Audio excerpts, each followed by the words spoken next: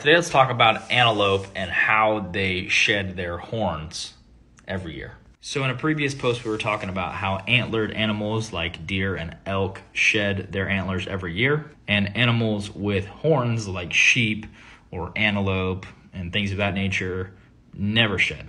I guess there is one exception to the rule, and that is the antelope. Antelope are pretty unique because they have a hard inner core of their horn that is actually bone and a outside covering that they shed every year called the sheath.